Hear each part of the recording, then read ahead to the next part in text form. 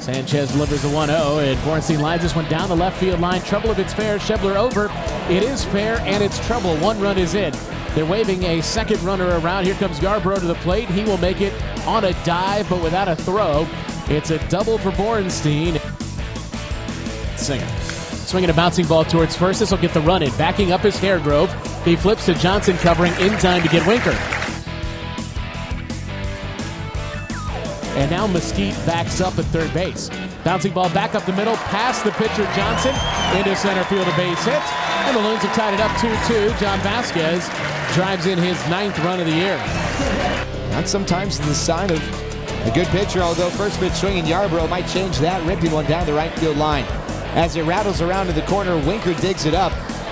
Stamets rounds third, he scores. Yarbrough heads all the way to third with the dive. He's in safely without a throw. And an RBI triple for Yarbrough ties the score. Sanchez, as 0-1 is looped in the air to right center. In the deep alley, Winker chases, he reaches, and he makes the catch in front of the track.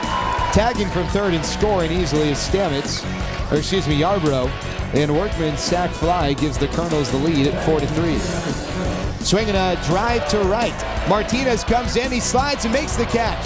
Sweeney tags from third. The throw home, not in time. He slides in safely as the catcher, Baker, vacated the plate. That's the 0-1 to Dixon. He hits a high drive to left. Borenstein back, looking up. That ball is out of here. Goodbye, baseball. Hello, Okoye Dixon. His 8th home run of the season puts the Loons back on top. It's 6-4. He reached for that one, but he was able to muscle that one just above the J.E. Johnson advertisement. Payoff pitch. Sweeney grounds it back up the middle, threw it to center field, a base hit. A run scores, making it 7-4. Slider and a high fly into into center field. Baldwin goes back. He's under it, and he's got it. A late tag at third by Workman, but he's going to score. Also right at second, tags and goes to third on the play. Baldwin hauls that one in right center field, and they're 2 outs in the 9th inning. 1 ball, 2 strikes as Thomas delivers to the plate. Swinging a chopper weakly to the left side. Fielded by Sweeney. He bobbles it and has no play. Too softly hit to make a play. The bases are still loaded. Cedar Rapids is within a run, and the tying run is 90 feet away. There go the runners. The pitch. Swinging a bouncing ball left side. Bosnick dives to his feet. Throws to first.